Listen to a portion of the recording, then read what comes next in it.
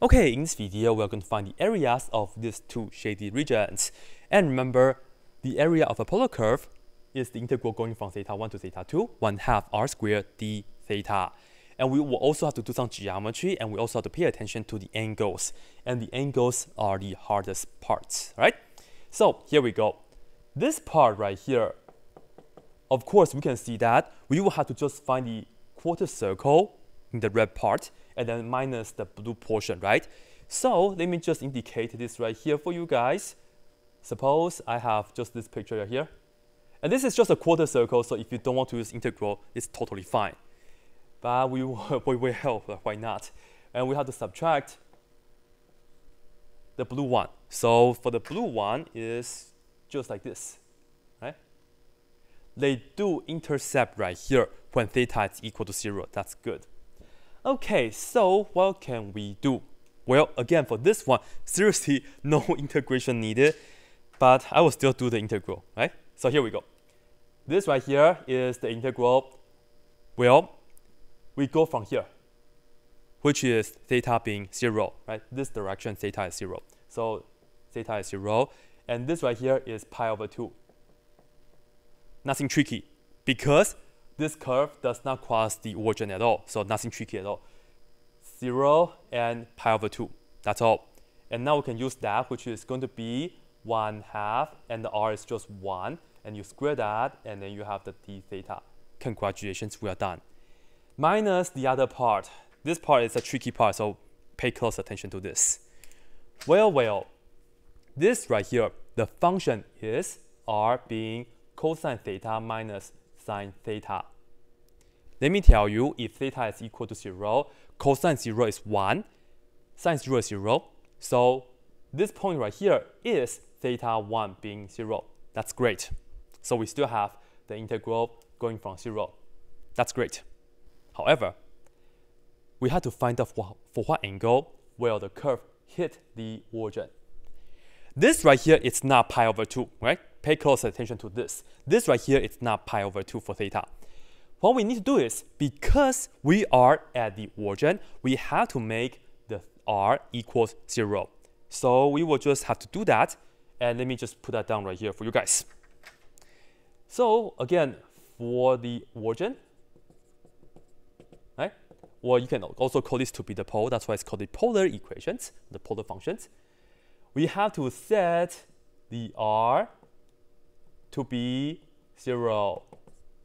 So we get 0 is equal to cosine theta minus sine theta. And of course, we have to work this out real quick. Bring the sine theta to the other side, so we have sine theta equals cosine theta. Divide the cosine theta on both sides, we get tangent theta equals 1. And now you just have to remember, theta of tangent of what angle will give us 1? Well, we have a lot of answers. The first answer is going to be pi over 4, right? Pi over 4. And then the next answer is going to be 5 pi over 4.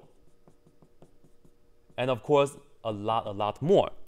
But you see that when theta is equal to pi over 4, this is the first time that the curve hit the origin, right? Because when we have this angle, the r will be 0 for the first time. So in fact, it's actually at pi over 4. If you plug in pi over 4 into thetas here, we will end up r is equal to 0. We will be right here. So you also have to pay attention to your starting and also your end. Because our starting is at 0, right here, we have to look for the first time that the r is 0. So this is a theta 1, this is a theta 2. And now we can just go ahead and put down the formula 1/2 parentheses with this being the r, namely cosine theta minus sine theta. Don't forget you square that, and d theta. And guess what? I'm not going to work out integral. You guys will just do whatever you guys would like. You can do this by hand, or you can use a calculator, and I will, leave that to you, okay? It's just like you do it. Okay? Don't write this down on the test, okay? If you write this down automatically 0, you have to actually do it and then put down the answer right here for me, okay? Anyway, let's look at the second one. Okay, for this one, it's different, huh? We have to go from here, like that, the blue part, and then minus the red part. So I will just put this down right here for you guys. Area is equal to we have to look at the blue part, which is like this. Right, so this is not really like a quarter circle, right? This is the blue part is not a quarter circle at all, okay? It's not a quarter circle at all. So just keep that in mind. My picture is not great, but you guys can see the better picture in the thumbnails. So this has nothing to do with quarter circle. So we have to do this part, and we have to minus the red part. The red part is a quarter circle, so that's very nice. Why? Because the origin is at 0, and the radius is 1. So that's good. And now let's see, this is the quarter circle. I forgot to color the regions. So we have this, and earlier we have all that. So just do some geometry and all that. Okay, here we go. If you would like, you can do the easy one first. From 3 pi over 2 to 2 pi, done, fine, okay? For this one, let's face the reality, we have to do the hard part. If you would like, you can make some progress by putting down the 1/2, and you square the r, which is that cosine theta minus sine theta, and you square that d theta. Done. But without the limits of integration, I don't know. Okay, here is the deal. Perhaps one of the biggest common mistakes is the following.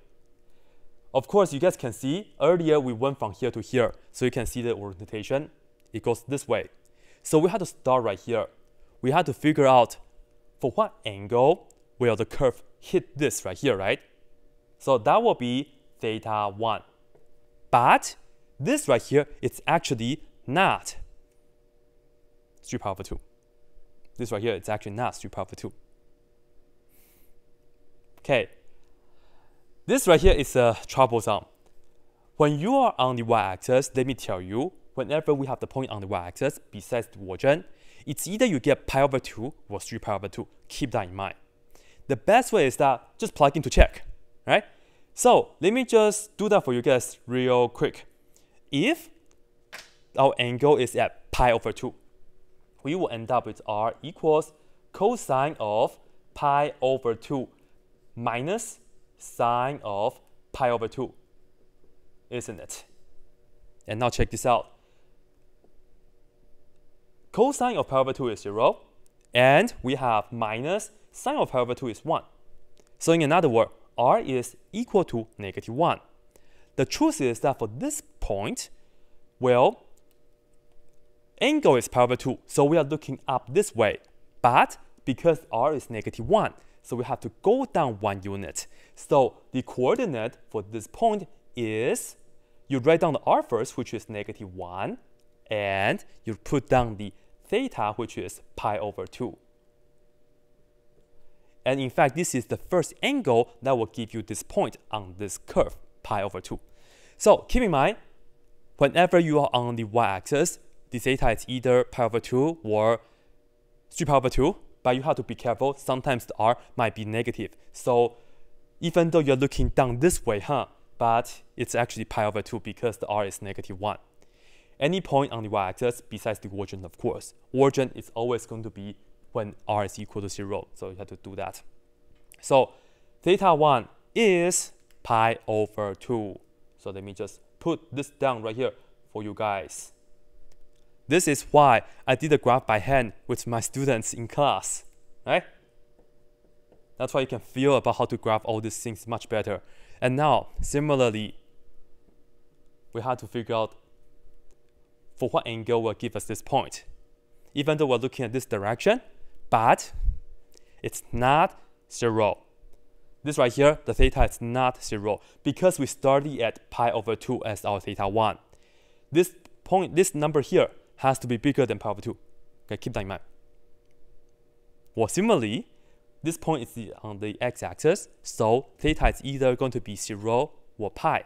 Of course, you have a lot more like 3 pi, 4 pi, and so on, 2 pi, all that. Don't worry, either 0 or pi. That will be the things you should use first. And because we have pi over 2 already, you can kind of guess that this is actually pi, because this number for the theta has to be bigger than pi over 2. I'll put down pi right here for you guys first. It's actually the answer. It's pi. Why? Because, let me tell you, if you put in theta 2 to be pi, if you put down pi over 2, I mean pi right here. So let me just erase this real quick. when theta is pi, you put on pi here and pi here. Cosine of pi is -1. And then sine of pi is 0. So yes, again, we end up with r equals -1. So the angle is pi, which we are looking at that direction. Just we're looking at this direction. But r is -1, so you go back 1 unit, so we hit this. In another word, this coordinate is -1 comma pi. It's on the x-axis. Okay? So from pi over 2, the next theta value, which is going to be pi. You don't do 2 pi, you don't do pi, whatever. Right? That's the idea. So that's it.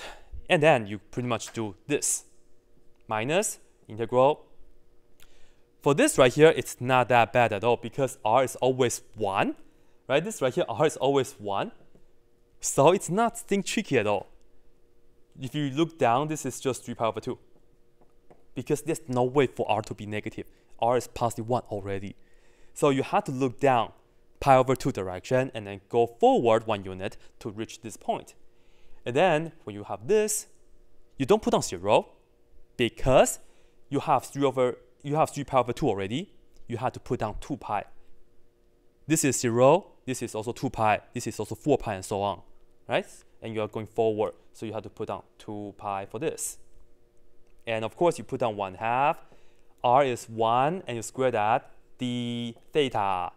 And again, the answer to this right here is you do it. You do it. Yeah, I will be surprised if my students really write down you do it on the test. I will take a picture of that student's test and then I'll share with my subscribers. So if you're my students, seriously, just don't do that. And if you are taking Cal 2 with other professors, seriously, don't do this to your professors. Seriously, just work this out on your own. My goal was to show you guys how to find the theta values to find the areas for the polar curves, right? Hopefully you guys all find this video to be helpful. Give me a like if you think so. Thank you guys so much.